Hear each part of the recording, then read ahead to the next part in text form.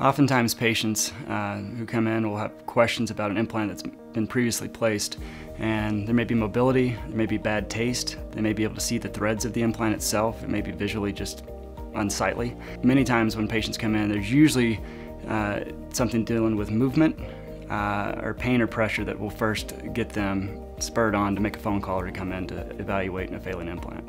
When patients arrive inquiring about potential failing implants or may not even know it, one of the first things that needs to be evaluated is the difference whether it's perimucositis or periimplantitis.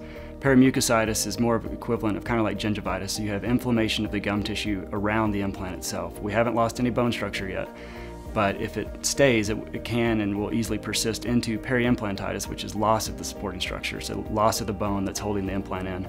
And should that occur, then we have several things that we do in order to try to help correct that situation and rectify it, to either regrow the bone itself around the dental implant or halt and stabilize it, depending upon the severity of it at that point in time. If it's truly periimplantitis, oftentimes, if it's in the back of the mouth especially, we're able to remove the crown itself by drilling through the crown, or if it's a screw-retained crown, we can take it off, put a cover screw back on the dental implant itself and bone graft the implant and regrow that bone, regenerate it.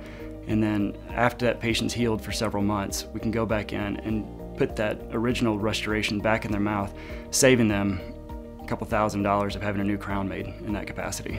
For many patients, one of the first things that will kind of set off the alarm bells in their head is the fact that there's movement with this dental implant, there's mobility. Whereas the dental implant was placed into bone, there shouldn't be any movement associated with it. So if there's mobility, oftentimes there's pain that comes along with that as well. And so as that continues, you can have different tastes and smells and whatnot associated. But usually the first thing that really kind of triggers any kind of concern for a patient is mobility of an implant. So for patients who do have concerns about a failing implant, it's not necessarily the end of the road or a lost cause, and you don't have to necessarily scrap the entire situation and start over.